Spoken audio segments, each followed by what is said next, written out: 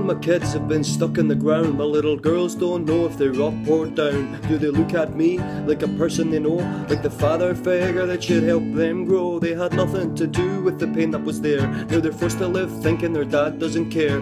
They couldn't be further away from the facts. I just can't control the way that I act. My mum sees me and sees these problems, thinking keeping my girls is the best way to solve them. The root of my anger, I miss my kids.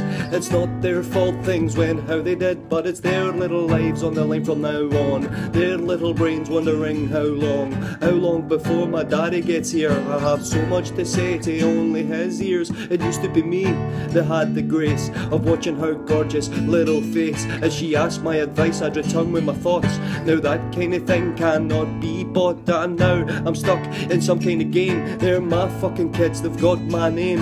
I'd be lying if I said my heart wasn't sore. I can't see me putting up with much more, but I'm not the best at doing things right. How do I do it without having to fight? I miss you girls and always know I would love to be there to watch you grow. And life changes all the time.